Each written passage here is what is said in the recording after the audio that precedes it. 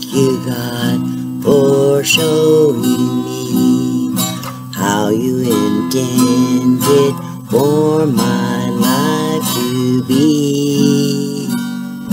Thank you, God, for guiding me into a world where I can be just me. I love the mountains, the trees, and the streams. I love the desert and wildlife it brings. The freedom of my life allows me to roam. Wherever I go, it becomes my new home. So I'm a mess. I always have this little bit of hair that wants to stick out. Anyhow, I've been really busy for the last few weeks. I had planned to go up to Havas soon, spend some time with Dan and Judy, and get out on the lake a little bit. But things always seem to come up. So one thing that happened is my refrigerator door came off. It came loose in the corner where it's attached. Has a little post that goes up the top. So I'd take the door off and readjust and get it working. I wondered why things weren't very cold because the door was hanging down. So apparently the rubber seal wasn't sealing the fridge door. That's crazy. It was given to me as a trade for something, and the fridge is really decent. But I changed the door from one side to the other, and that's what happened. I've had it for a few weeks. It's great. Anyhow, I got that fixed. Then I had to make a doctor's appointment because I was out of my thyroid medicine. So I had to make an appointment to go see the doctor, and then I have to go get lab tests. Then he ordered the prescriptions, but it was delayed.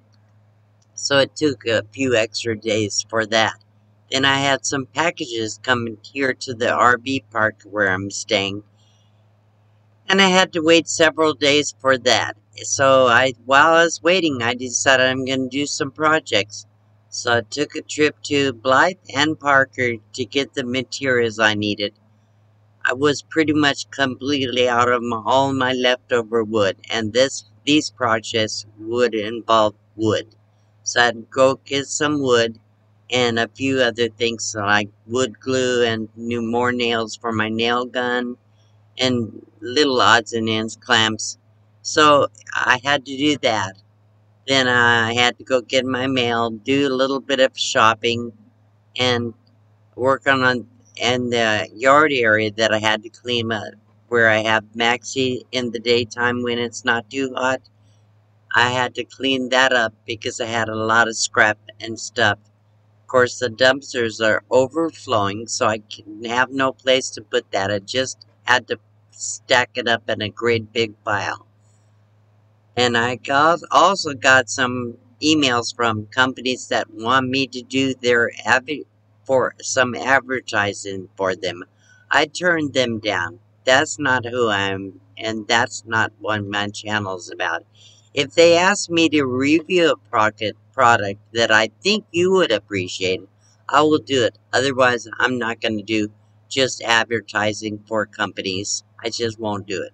Anyhow, so today I'm going to share a video clip of one of the projects I worked on. So I hope you'll enjoy it. I'll give you the details and the dimensions and everything I use. Show you some of the work I was doing. And I really hope you enjoyed. So here we go. Hello friends, Box Van D here. Today I'm sharing a project I've been working on. I'm creating new shelves for over my kitchen counter. The box truck that I live in has 6 foot by 10 foot uh, inside space. At the back of it is 1 foot of garage and 28 inches for the bed. The counter along the driver's side of the wall is 2 feet deep and is 55 inches long. I also have 20 inches of microwave, fridge, and food storage space at the end of that. I keep only the bare necessities in my truck, but I've completely run out of space for the things I need. So I decided to build shelves over my kitchen counter. Had a shelf over there, but it didn't hold hardly anything, and it really is too bulky. So I decided to use a little lighter wood, and I wanted to build a shelf and a spice rack. So this is what I did. Anytime I work on a project in the truck, I have very little room to work.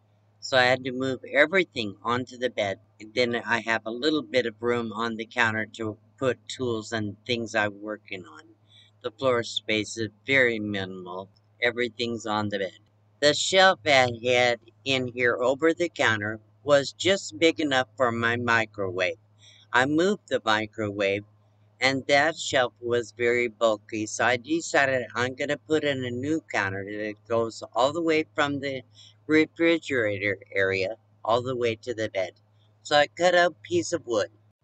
I drew a design and I cut the wood out to be 55 inches from the fridge to the bed. It's 13 inches deep on the fridge side and 11 inches deep on the stove side. This is what the shelf looks like before I added trim or did anything else. I added a leg to the left end by the bed to raise it up 11 inches and come out 11 inches deep. The place I had my power strip before was hard to get to and the cords were all in the way. So I made sure I was able to put it on the end of the shelf right next to the fridge area so it'd have easy access. I added a 1.5 inch trim across the top and the back of the shelf where the window is.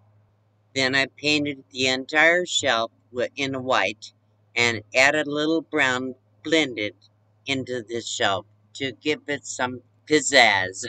In every small rig, there's very little room for spices, so I wanted a shelf under the main shelf that goes the same length and can put all my spices and miscellaneous items on that shelf. So I cut the board for the spice shelf 5 inches deep and 55 inches long, and I added little uh, braces for underneath the ends to raise it up about 5 inches. So here's a lower shelf I put in with bare wood. Has the wooden ends to bring it up 5 inches. I also have 5 inches under that shelf I can use for storage space. With the counter, have a lot more room. I doubled my space in this uh, counter. I painted this to make it looks nice. I wanted to add some decor, so I'll show you what I did. So the paint stands out really nice. It's very light blend, but I think it did a lot for this shelf. And then on top of that, I wanted to make it look pretty. So I added these flowers. I used a glue gun, bunched the flowers together and glued them onto the outside of the shelves. I think it looks pretty. I have a very nice, pretty kitchen now. So I hope you enjoy this. As a nomad, I've always believed in being progressive. I always want to do better. So I stay very busy doing projects and things. It makes me happy. I love working with wood. I love trying to decorate, even with what little bit I have to work with. So I started out in a car. Then I moved in a cargo trailer. I built that out.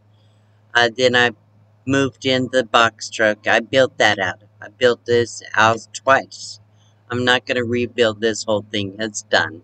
Whatever it is, it is. But I do make changes all the time because I find that my needs change. And the ability to have easy access and simplicity is good. But I also like things to look nice. So I'm kind of a little bit of a perfectionist. It's hard to be a perfectionist in a little 6 by 10 box, but I make do. So Someday I'll have a trailer, like the 20 to 25-foot trailer, real trailer. Then maybe I'll sell the box truck in that at that point. But in the meantime, this is what I'm working with, and I love it. So I hope you enjoyed this video today. If you did, make sure you hit the thumbs up, hit the notifications bell so you won't miss my next videos. Thank you for coming. Be sure you tell somebody you love them. Oh, thank you.